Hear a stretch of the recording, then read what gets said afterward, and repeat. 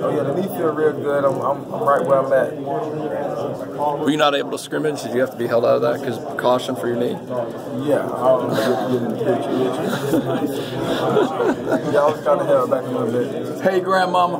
Yeah, I was kind of held back there. Coaching up young guys, helping them get prepared for September. So it seems like when I've seen you, at least in practice, it seems like a lot more energy, a little bit behind you than maybe this time last year. Is it just the new staff's kind of invigorated you, changes? Why do you think that is? It's a different atmosphere. Like coming out to practice, it just feel like it's a joy. We have fun out there, music playing. We score. Coach want us to celebrate. Like since last year, there was no music. We couldn't celebrate. It was like strictly business, but I like it just way better.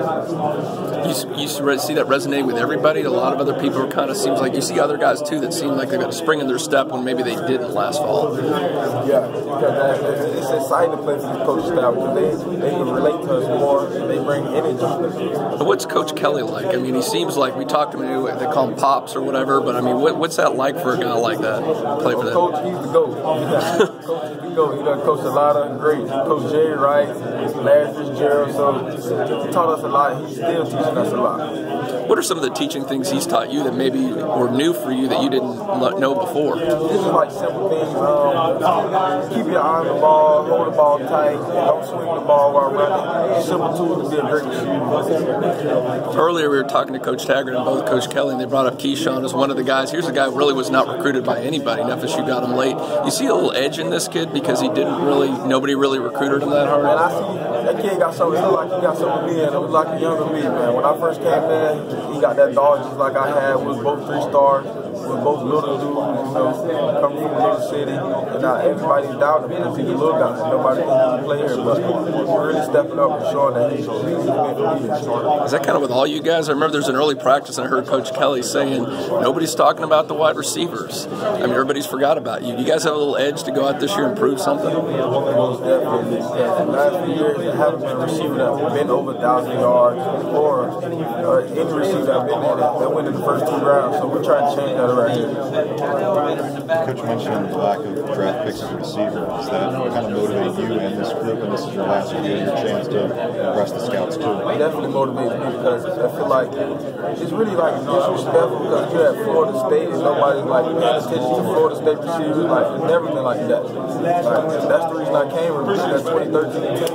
All those guys were balling, so we got to get back to that. Your focus has been on the knee and the rehab and getting back in the field, but where do you think you're going to be better as a senior than you were maybe last year?